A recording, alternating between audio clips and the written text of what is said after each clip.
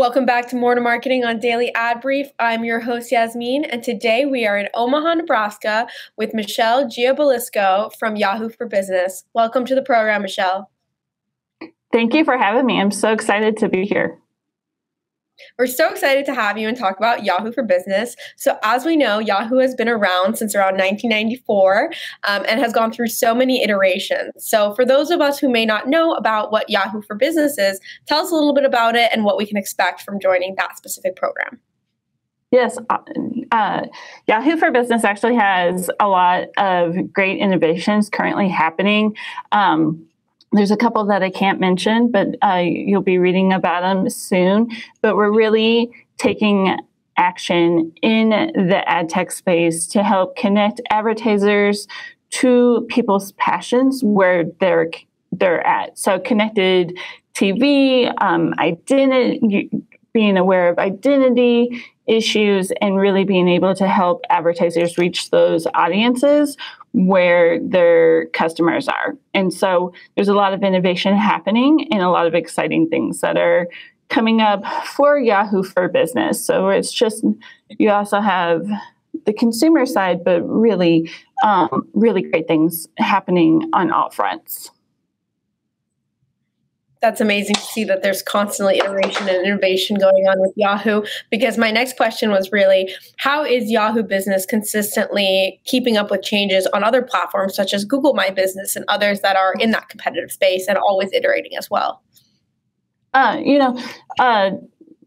Listening to our customers, really finding out where their pain points are, and then making those changes to match what the customer's needs are. By being customer first, we really are being able to hear what they want to do and then innovate from there.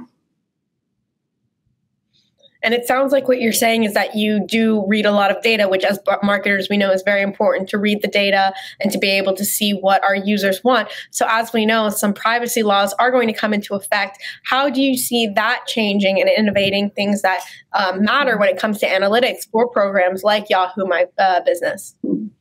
Yeah, Yahoo For Business definitely is seeing some headwinds with the privacy laws. I think customers and consumers need to really educate themselves on what data is being collected and how it's being used, so that way it cannot be used against them in the court of law. And so we really are going to see innovation in that area as we move forward, especially now that there's going to be a need for a federal law, and there's going to be some challenges that come with it, but also opportunities. So it sounds like as we are watching data and we are going to have more privacy laws, marketers are going to have to get more creative about the ways that they are reading analytics and how they do address their consumers from that analytic. So tell me, as we're seeing changes in marketing happening every day, we know these privacy laws are coming and we know that all these platforms are constantly iterating.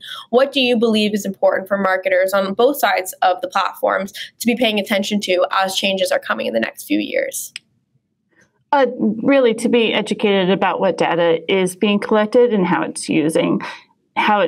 So that way you make sure that you're following the law, but then also being able to adjust your marketing strategies accordingly.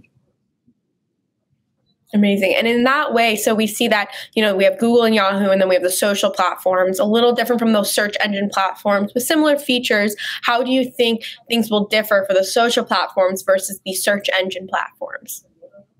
No, I don't think there's going to be much of a difference. I think the way that the data is collected is definitely that's where the change is going to occur, but it essentially everybody's going to have to play in the same sandbox.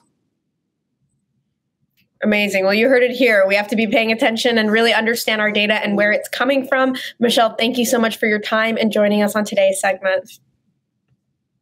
Thank you so much. To find out more about Michelle and all of her amazing work with Yahoo For Business, visit us at dailyadbrief.com, and we'll see you next time on More to Marketing.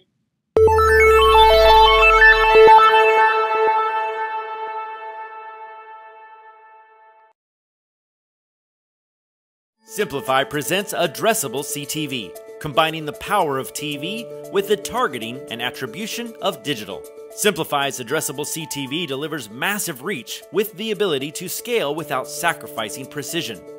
TV buyers can generate incremental reach with household-level targeting, frequency controls, reporting, and insights. To learn more about Simplify's Addressable CTV and what it can do for your clients, visit simply.fi.